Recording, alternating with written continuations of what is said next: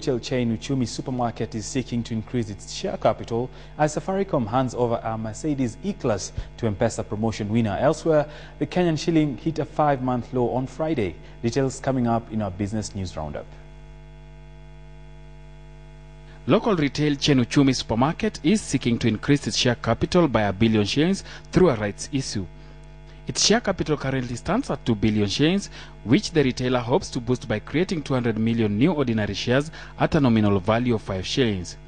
The retail chain also wants to float 100 million new shares in the market at a price that is yet to be announced following regulatory approval.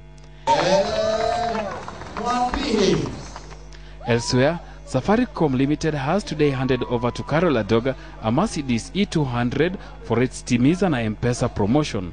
The 29-year-old mother of one was the lucky winner in the 4-week promotion that ended on October the 29th.